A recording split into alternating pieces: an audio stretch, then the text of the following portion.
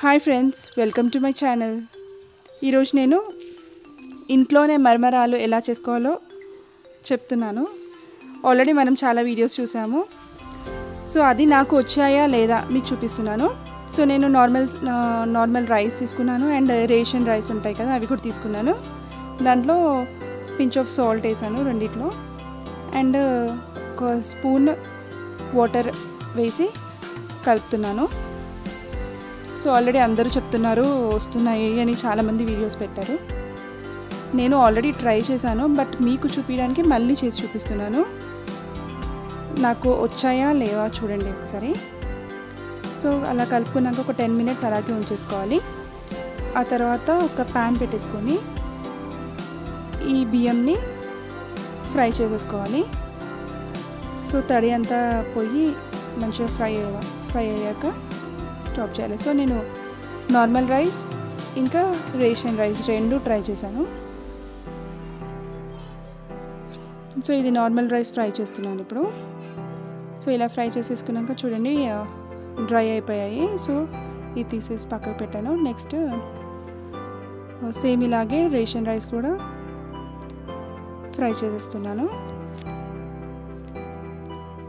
So ఇది కూడా fry చేసేసుకోండి ఇలా. సో ఇలా ఫ్రై చేసేసుకొని దీన్ని కూడా తీసి పక్క పెట్టేసుకోండి.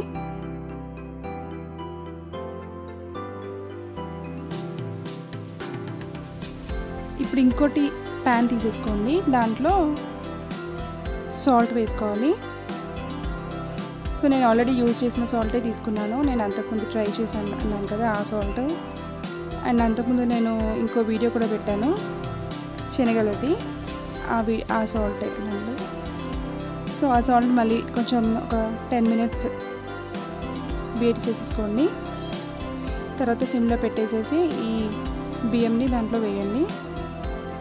సో వేసాక బాగా కలుపుతూ ఉండాలి. సో ఇలా కలుపుతూ ఉంటే పేలాలు వస్తాయని చెప్పారు, బట్ చూడండి నాకు లైట్గా కనిపిస్తుంది. ఇంకా అంతే, అంతకన్నా పెద్దగా కాలేదు. సో దాని తర్వాత ఇంకా మాడిపోయాయి కూడా. సో చూడండి ఎలా ఉన్నాయో.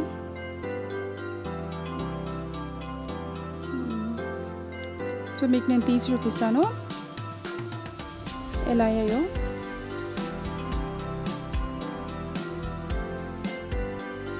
సో చూడండి అసలు పేలాలు కొంచెం కూడా కావలేదు.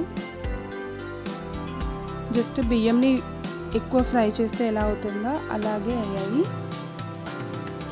నెక్స్ట్ నేను రేషన్ బియ్యం కూడా ట్రై చేశాను. సో దాంతో వస్తుందేమో అని, సో అది కూడా చూపిస్తాను మీకు. సో ఇది రేషన్ బియ్యము, ఇది వేస్తున్నాను. సో సేమ్ ఇది కూడా సేమ్ అలాగే కలుపుతూ ఉండాలి. కలిపాను. సో చూడండి లైట్గా కనిపిస్తున్నాయి.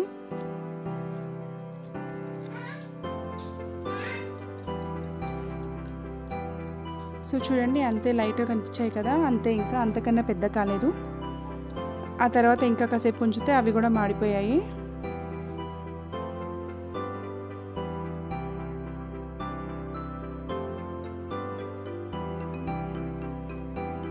సో చూస్తున్నారుగా ఎలా వస్తున్నాయో.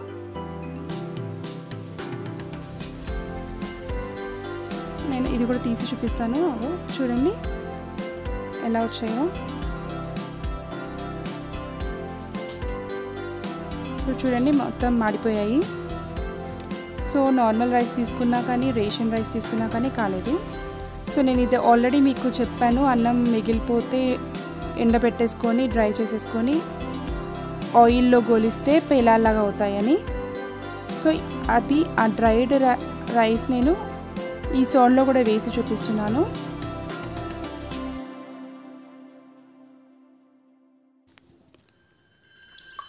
సో ఎలా వస్తున్నాయో చూడండి.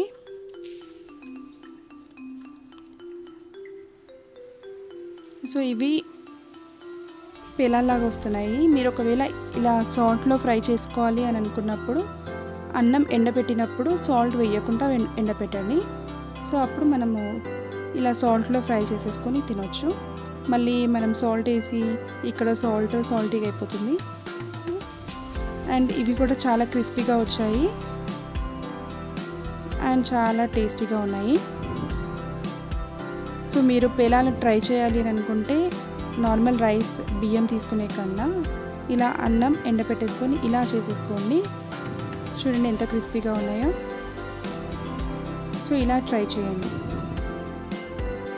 సో నార్మల్ రైస్ తోటి మాత్రం మనకి అసలు రావు. సో మీరు ఎలాంటి రైస్ తీసుకున్నా రాదు. సో ఉప్పుడు బియ్యం ఉంటుంది, దాంతో చేస్తే వస్తాయంట. సో ఈ వీడియో నచ్చితే లైక్ చేయండి, మా ఛానల్ని సబ్స్క్రైబ్ చేయండి, పక్కనున్న బెల్ ఐకాన్ క్లిక్ చేయండి. బాయ్.